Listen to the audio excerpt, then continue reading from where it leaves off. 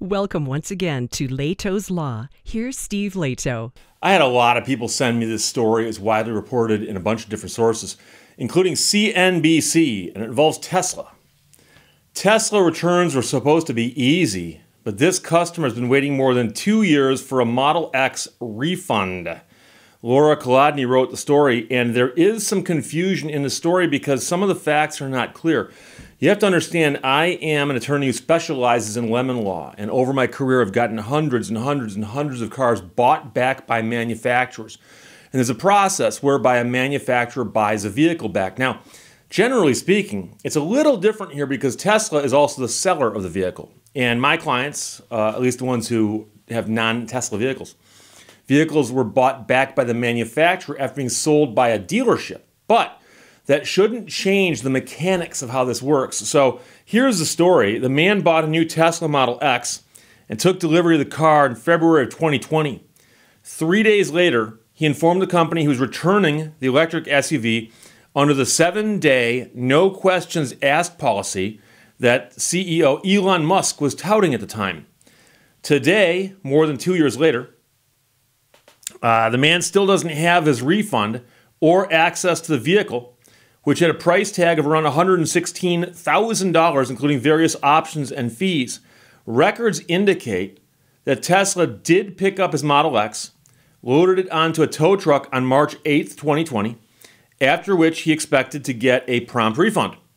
His bank advised him to ask Tesla to initiate a stop sale. That's what he recalls.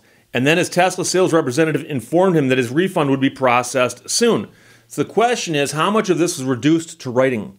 And I'm not quite sure what a stop sale is, unless it's a banking term. But generally speaking, if a vehicle gets sold in America, the state has paperwork that gets processed to put the title of the vehicle into the new owner's name. Okay? So if the manufacturer is buying the vehicle back, then that process, if it's been completed, simply just has another process added where it gets quote-unquote sold back to the manufacturer. Or if that process hasn't been started yet, presumably there's some way they could stop that. But there is a little bit of a difference when we're talking about buying and selling automobiles versus buying and selling, pens or widgets or something, where you've actually got to do this particular paperwork. Instead, several weeks later, as he was still corresponding with Tesla, the man received a service alert from Tesla telling him to come pick up his SUV. The alert explained that it had been repaired and was in a service center in Burbank, California, although he had originally purchased the vehicle in Century City about 40 minutes away. Now, the man's told CNBC he was astounded by the service alert. He says he never asked for nor authorized repairs and that Tesla has previously acknowledged that he was returning the car. So CNBC says that they've seen the correspondence between the man and Tesla, which confirm his account. So he says that he's got this correspondence, and CNBC says they've seen it, and the correspondence indicates that he says, "I'm returning my car," and they said, "Yes, you are." Something to that effect. He stopped making payments on the car for a month because he thought everything was moving along properly. Then the bank told him that he had missed a payment and that his credit rating had taken a 30-point hit. When he called to ask about it, he was told that Tesla had not issued the stop sale, and as far as they knew, he was still the owner of the vehicle for which he should be making payments. As the owner of a small business that gives biking and hiking tours in Southern California, the man says he needed to maintain a strong credit rating. So, given the situation, he decided he had no choice but to keep making car payments to his bank and to pay to keep the car insured as well, because that's the collateral on the loan and his name is on the loan. He wanted to avoid any repossession by the bank, and he knew the financial institution could have wrecked his credit further if he didn't keep up the payments. He kept up the insurance payments in case damage happened to the vehicle while it was in Tesla's possession. And he says, if you stop paying your bank, that will destroy you. As a result, for the last 2 years, the man's been making payments on a car he does not possess. He believes that Tesla promised to buy the car back from him, but so far they've taken no steps to do so. Tesla did not respond to a request for comment by the news organizations. So the man says he bought the car because he's a fan of Tesla, that he read that the Model X had a great safety rating, and he believed driving a battery electric vehicle would minimize the environmental footprint of his personal transportation. And I will get some pushback on that whenever I mention Tesla and electric cars. People chime in about the cost-benefit analysis of electric versus ICE, and that's not the point. You know, you're allowed to shop for a car and buy it for any reason you like. And if you like the color green, you can buy a green car and go, I bought it because I like green. And you can jump in the comments section and go, green's an ugly color on a car. All you want, sure, in your opinion. So there you go. So the man had a young child at the time. He was concerned about safety. And as the owner of the Sustainable Outdoor Adventure Company, he felt that the battery-powered electric car was a good way to underscore his commitment to the nature. Car was marketed with a battery that had more than a 400-mile range, essential for driving from Southern California to the San Francisco Bay Area. And so that's what he was also looking at. When he first took the Tesla Model X out, the vehicle's range indicator said that he had drained 15 miles from the battery after he had driven less than a half mile from his home. When he tried to recharge the vehicle's high-voltage battery on the first day he had the car, he said it took far longer than the sales reps had promised it would, and he was upset by that. He also shared photos with CNBC of the vehicle's display and charging status from that trip. Even before the time he spent plugged in at a charging station, he said he had already waited more than an hour to get access to a charger because there's a huge line of cars in front of him. So besides battery issues, he said that one of the vehicle's Falcon Wing doors was sticking when he tried to open it, and he found that installing a charger at his apartment complex would cost 10 times what he had been told by reps that it would. The sales reps said he could install a charger at his home for about $700. And they knew he lived in an apartment building, but instead quoted a price for a charger in a standalone garage. So he says he's got all kinds of reasons why he was unhappy with the vehicle. So in the spring of 2019, Elon Musk said to his millions of followers on Twitter, quote, "To be clear, orders are fully refundable, even after you've had your Tesla for a week. If someone really wants to return the car in good faith on day 8, that's fine," unquote. So the man returned his car.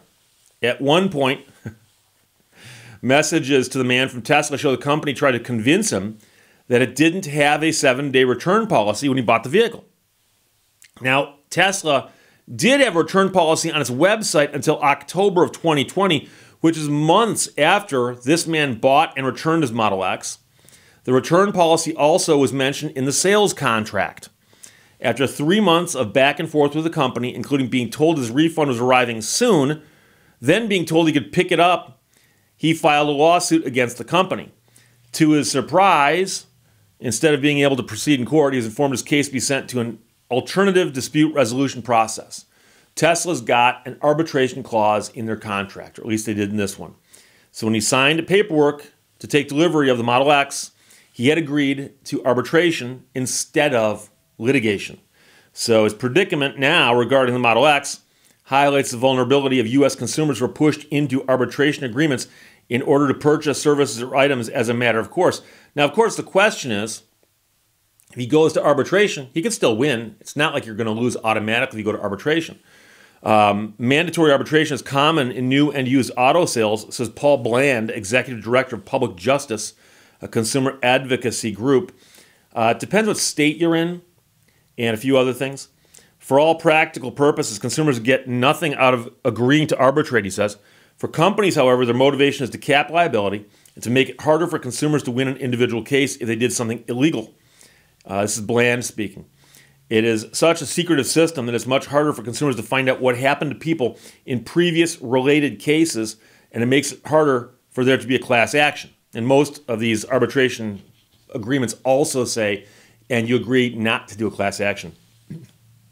Now, the man here says if he realized the company is not being honest with him about the car and the return process, he would not have purchased the car and he would not have agreed to arbitration. His arbitration is still pending. Meanwhile, he's had to lease another car to use in place of the Model X. He told CNBC he is leasing a hybrid electric Toyota. Every time the money gets sucked out of my account, every month I just cringe. Besides that, I've spent over 100 hours of my life trying to fix this and just worrying. So in February of this year, Tesla sent the man a message telling him his car, which he hadn't seen in almost 2 years, was ready to be picked up at a service center. So he then emailed them and said he'd come pick it up. But then they wouldn't make an appointment for him to do so. They told him to call his bank instead, and that didn't get him anywhere. So meanwhile, his vehicle is sitting someplace, and he, quote unquote, returned it. And at the time, he says Tesla had a return policy. And after fighting back and forth about this, wanted to file a lawsuit, discovered you can't. You got to go through arbitration. A couple of things I should point out here is that if you buy something, a large item, a car, and you buy the large item from a dealership or from the factory, if it's Tesla, and someone else finances it, a bank, okay? We'll refer to them as a bank, although they could be like Ford Motor Credit, right? But I'm going to refer to the bank as the entity that lends the money. And what you have is called a purchase money security interest. Somebody lends you money, the purchase money, and in exchange for that, you're going to make payments, and you grant them a security interest in what you're buying as collateral. So you might know that if you go to borrow money from somebody, they might say, do you have any collateral? And if you're putting up as collateral the thing you're buying with the money you're borrowing, it's called a purchase money security interest. There is a federal statute as well as state statutes, and they're often called holder rules, Holder. And they refer to the person who's holding the note, and the holder of the note is the bank. So that if you buy a car from a seller, be it a dealership or a manufacturer, and the purchase money was lent by somebody else as a security interest for what you're buying, purchase money security interest. This is where my show gets really complicated, I'm sorry. The holder rule says that the lender stands in the same shoes as the seller. So all claims and defenses you have against the seller, you have against the lender. And some people go, wait, what? You mean you can hold them liable for the defective car? Yes, you can. Yes, you can. Is it fair? Well, if it wasn't that way, they could benefit despite the fact that the car is defective, for instance. So I can tell you that in many lemon law lawsuits, you sue three entities: the seller, which is a dealer, the manufacturer, which built it, and the bank, which lent the money on it. And they have varying degrees of liability. And you might say, Steve, but why would you sue the bank? Well, if the vehicle gets bought back, we need the bank to cooperate on that because we want to switch the collateral out on the loan if it's a trade assist, or if it's a buyback. We need them to actually not try to hold this up and say, hey, you signed a contract with us. You got to keep making payments to us on that defective car. No. So we sue them. And I actually can tell you right now, one of my best friends was an attorney for one of the biggest banks in Michigan. And I got to know him because I sued him so often. We're friends now. He's retired. Hey, Dwayne, how you doing? And he's retired now, but I'm still friends with the guy. And they just understand that's part of the cost of doing business. And they would show up in court and just say, we're just here because we're the lender. And the judge would say, okay, thank you. And once in a while they would get involved, but not very often. But the interesting thing is, I know some people, there's still somebody, I guarantee you out there is going, Steve, it still makes no sense. I had a case once where a client of mine bought a defective product. I'm not going to see what the product is because it's silly, but it's irrelevant. My client bought a defective product, had it installed at his house. Big product. And the product didn't work. He calls the dealership and goes, product doesn't work. They go, we'll get to it as soon as we can. Next time he calls when the phone's disconnected. Company went out of business. The dealership went out of business. So he calls the manufacturer and they go, don't know what to tell you, dude. We only had one dealer in your state. They're out of business. You're on your own, sucker. Client calls me and goes, what do I do now? I go, well, believe it or not, we filed a lawsuit against the bank, the lender on this one. And he goes, really? I said, yeah. I go, all the claims and defenses you have against the seller, you have against the bank. Bank attorney called me up, different one than the one I mentioned a second ago. It's not the same guy, just a different guy. Bank guy calls me up, and it's somebody I don't even know. Don't even know who the guy, didn't know him before, haven't dealt with him since. Calls me up and goes, hey, Steve, I'm the attorney for the bank on this case that you just filed. He goes, we've done some research. He goes, the manufacturer is just hopeless. They won't deal with us. And the dealership, as you know, is out of business. I said, yeah. And he goes, how about this? Your guy put a couple bucks down down payment on this product? And he put a very small amount down. I go, yeah. And he goes, we will forgive the rest of the loan. He can have it if he'll drop the lawsuit. How's that? I called up my guy and I said, I know you don't want to spend the $9,000 of the original contract, but if you can just have the product right now and it's considered paid in full, you happy with that? He goes, yes, take that. When you buy something brand new, you want it to be perfect and you're paying full price for it. When you get a 99% discount, you're okay with a few little flaws here and there. Now, this thing he had was defective, but he told me he thought he could get it fixed. And the cost of the fix wasn't totally insignificant, but it was going to cost him a couple bucks. But he didn't mind because he got to keep the thing when he was done. He was happy. He was happy. And that's actually, in my entire career, the only time I've had a case where the holder rule completely saved the case. But that's always the concern, is that if you bought something and what you bought was a collateral on the loan, and there's a lender saying, keep paying us, but the seller or the warrantor or whoever it is refuses to make this thing good, it's not your fault as the consumer. Should you keep making payments on a defective product to a lender when the seller won't take care of you? And so what this does in a roundabout way is it forces lenders to take a close look at what they're dealing with respect to products and sellers that they're going to help with financing, okay? And so if there's somebody out there who's an unscrupulous operator, the bank's got to realize that we're getting in bed with these people. And if they do bad stuff, it's going to come back on us. And likewise, if they're selling garbage and the garbage is collateral on the loan, that's going to come back to haunt them also. So it forces the banks to do a little bit more homework. So what I'd be curious most about in this case is how much of this is actually in writing, and does it actually say, you may return your vehicle to us, follow these instructions. Once you've done that, we will refund you. And then, thank you for returning the vehicle, we will now refund you. If he's got those documents, it seems like a slam dunk. Now, the fact he's waited 2 years, if in fact he's waited this long, I'm not sure what that's all about, because most people, I suspect, would have waited about 30 days and called an attorney. And it doesn't help anybody when cases get dragged out, because that vehicle, when he had driven it for just a couple days and returned it within a week, that vehicle could have been cleaned up a little bit, repaired maybe, and sold to somebody else. But now that it's been sitting around for 2 years, and we don't know this, the situation within which it's sitting, it might not be worth as much. So that would not help anybody. So the faster these things happen, the better. So it's an unfortunate story that it's taken this long, but hopefully in arbitration it'll get straightened out, and that's possible. I've arbitrated cases. I've had good results. I'm not so anti-arbitration that I don't think anybody should do it.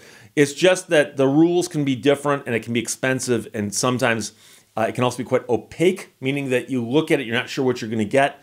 But in litigation, it's easier to predict these things. But we'll see what happens. But as of right now, the guy is still waiting. Tesla returns were supposed to be easy, but this customer's been waiting more than 2 years for a refund on his Model X. That'd be Laura Kolodny, who wrote it. CNBC published it, and about 1 million people sent it to me, give or take. Questions or comments, put them below. Let's talk to you later. Bye-bye. Thank you for watching Lehto's Law. Good, better, best. Never let it rest till your good is better and your better is best.